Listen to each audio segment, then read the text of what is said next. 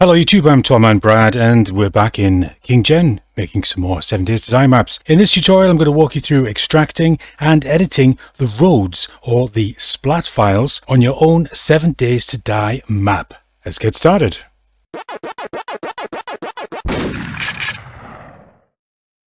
Well, because I know we all love to cut straight to the point, I've skipped making the map in KingGen, but there's a link at the top of the screen here that will guide you through that if you're not sure how to do it. So looking at this map, I can see that the roads are actually very good. If I have a quick zoom in, we can just see there that that grey looking road is a main road, so it would be tarmac, and then you can see the brown one there going out to these little towns would be a dirt road, and it looks pretty good. Quite happy with it. I like that shape. However, this is a dead zone. Nothing's going to happen down here. It's crying out for a road to come out and weave through some of these buildings. So how would we do that? First of all, we need to find the Splat 3 file. So if I go into Open KingGen Worlds, this is the map that's behind here that I've just created. I've renamed it to Splat Test 2. If I open that up, I can see in there is the Splat file. Now if I just double click on it, it's nothing. You can't see anything. Now this could be a stumbling block for a lot of people and it sort of puts you off because there's a bit of a trick to this. Just while we're here, note that there is also the preview file. If I double click on that, we've got a copy conveniently of our map there and we're going to use that in a moment as well. So we're using two pieces of software to do this. Obviously there's the KingGen software and also the GIMP software. And why am I using GIMP? Well, it's because it's free. If you prefer to use Photoshop, you go ahead and do that. But I'm using GIMP because anybody can download it free of charge and basically get on with it. So I need to edit this Splat file. So if I right click on it and go up to Open With and across to GIMP, and here it is opened in GIMP, and again it doesn't look like anything, and you think, well, how the heck can I work with that?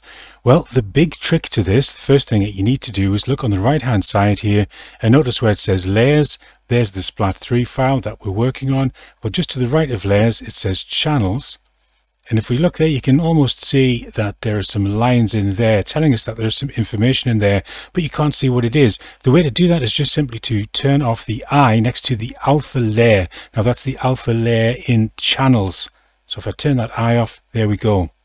So the red ones are the main roads and the green would be the dirt roads. And if you're wondering what these little crosses are, they are small villages where you've got a group of 4 POIs next to each other.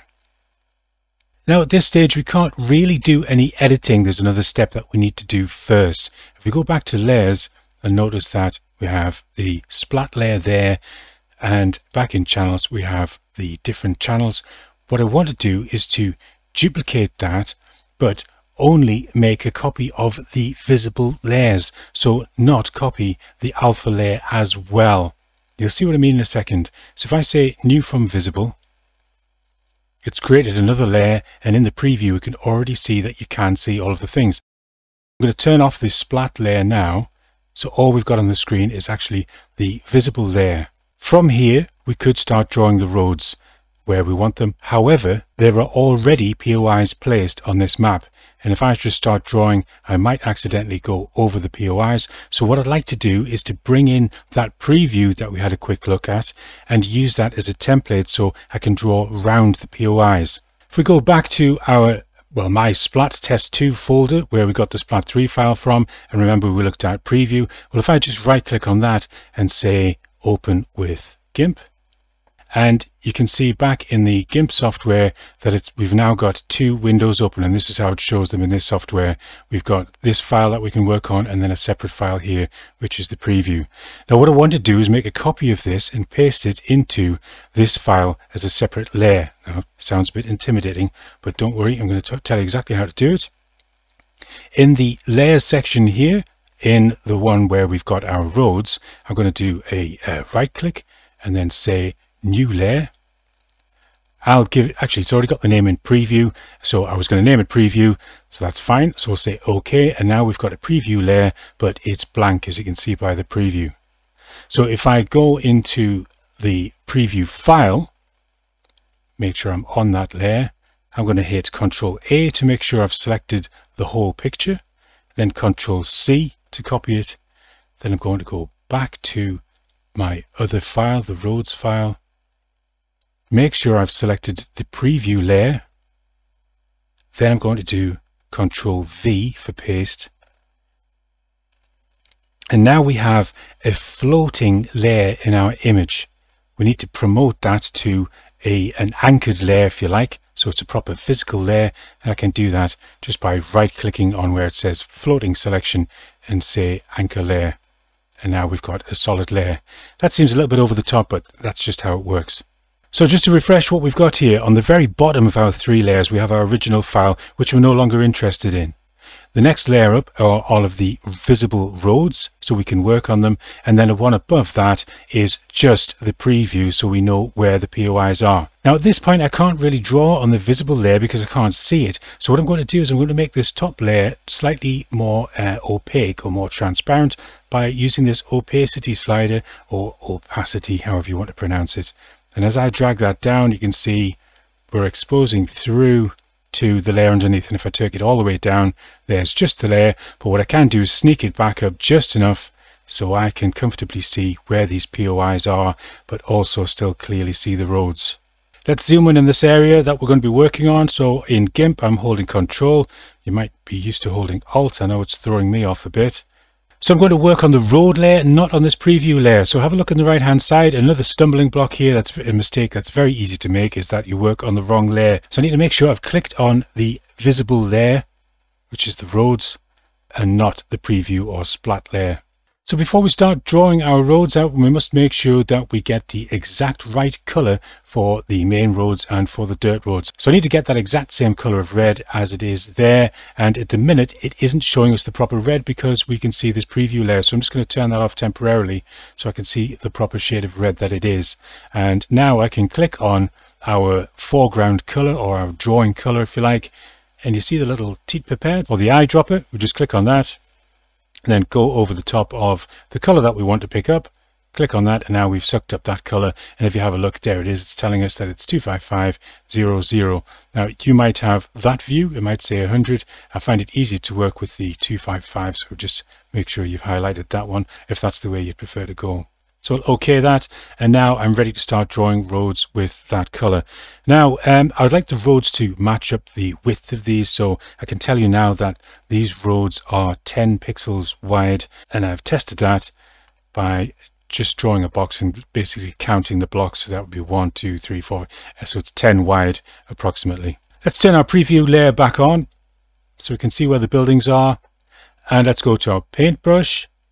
Now the brush itself is very important. It needs to be a solid brush. So if you click on your brush options here, you can see you've got all the different shapes. I'm going to pick the solid one, which has got the full hardness. So if I look down here, it says hardness 100, force 100, and the size of it, it may be set to something else, but I need to set that to a size of 10 in order to draw roads the same size as these. So I'll just slide that down roughly near to 10, and then I can just use the up and down arrows to get it exactly on. Then again, I'm going to use the Control key on the keyboard and the mouse wheel to zoom in. And now from here, I'm going to choose where I want the road to go. So we'll go make sure we're on the paintbrush in the left-hand side here, and we can just start drawing, again checking we're on the visible layer, which is our road layer. And now I'm going to start drawing our road. And now to me, it looks like a slightly different color. It doesn't quite look right. But I'm not going to worry, because I think that might be a quirk with this software, because if we turn off that preview layer, that is the right color. So I'm going to wind the road down through here. We'll go around the back of these, and I'll tell you what we'll do just for fun. Why don't we try going in and joining up with that road? I'm going to let it overlap, and we'll come out of there and wind round here, maybe go through between those ones. Let me just scroll across here, and then we'll go across and join up with this one. And it does look the wrong color there, but it does on my screen anyway. But if I turn off preview, you can see it's the right color, and I am drawing on the visible layer, the correct layer. So let's put preview back on. We'll just zoom out and have a look. So there we go. We've got a little bit of incentive to explore further off around here now. Now, if you had created your own map and you had, for example, there's a few of us working on a canyon maps at the moment.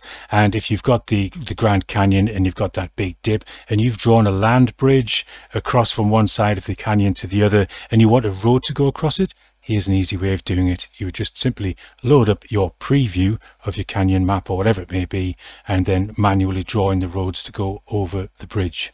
Now, something you have to bear in mind with this is that this doesn't physically place a new road. All it actually does is change the texture of the ground that's underneath it. So if you've got some rocky terrain and you draw this on, the road will follow the shape of the terrain. Now, for some people that might be a good thing, for others it might be a bad thing. If you don't like it, then you would have to physically draw the road on your height map and then draw these roads on top. So that's a hand-drawn line there, but while I'm here, I just want to show you another way of drawing roads on this, and we'll do it with the dirt road this time just for a bit of variety. Going to zoom in. So hand drawn, obviously it's wiggly, it's all over the place, whereas this seems to have point to point roads which would keep it nice and straight. So let's say that's what we want to do. We want to use this point to point technique. So I need to change my color. I'm going to switch off the preview again to make sure I get that exact green. I'm going to click on the top layer color, use the eyedropper, click on the green, make sure it's the right one. It's 255 right in the middle, so it's an easy one to remember again. Okay, and now we want to draw some roads around here. So if I go back to the preview so I don't draw over the top of anything, this time instead of hand drawing with the paintbrush, this is slightly more complicated. By all means skip this if you like, but this is quite a good fun thing to do if you want to get those exact straight lines.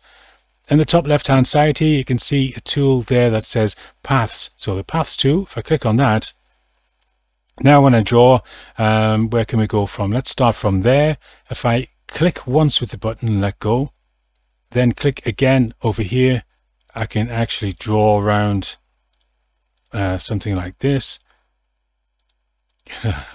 I'd say let's just do a spiral and then we'll easily see it on the map when we're flying around. We'll just see a mess in the middle. So at the minute, all we've done is we've laid out a path. It's not a road yet. We need to convert that path to a road.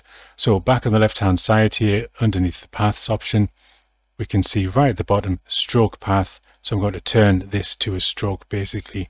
So I make sure that we've got a selection next to stroke line, solid color. The line width is 10, which is the size of our roads, which is fine. I'm saying that the dirt roads might be thinner, but it doesn't matter. We'll just say that it's 10. And then all I need to do is click on stroke and it will draw in those roads.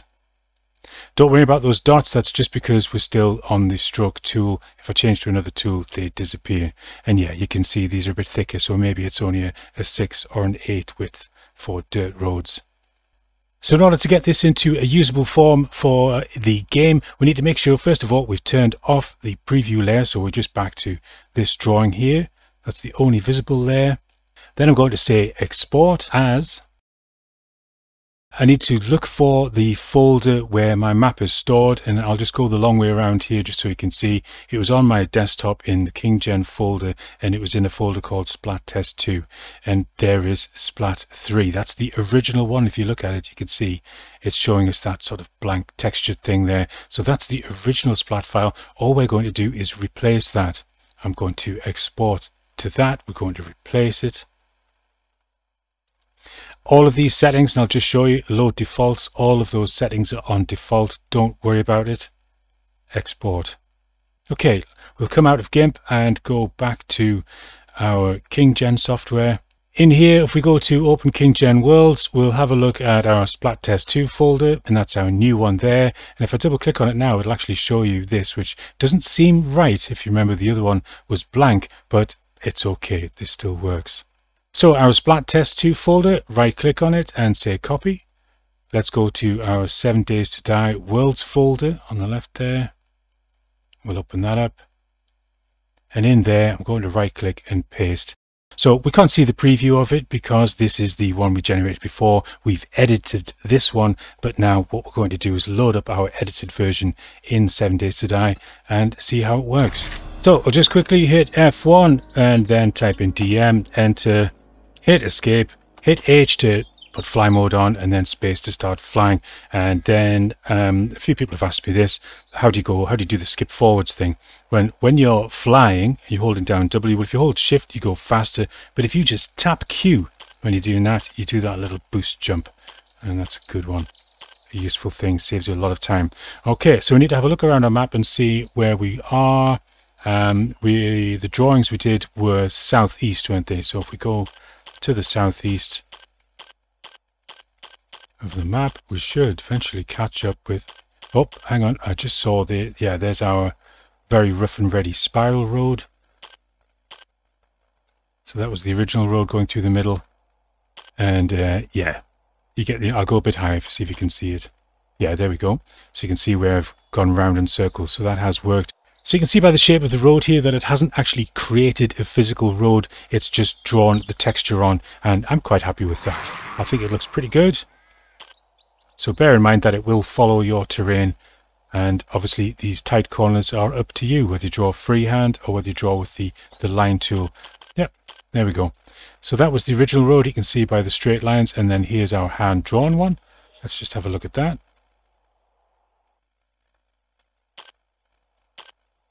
It wiggles round and there's no trees in the middle of it.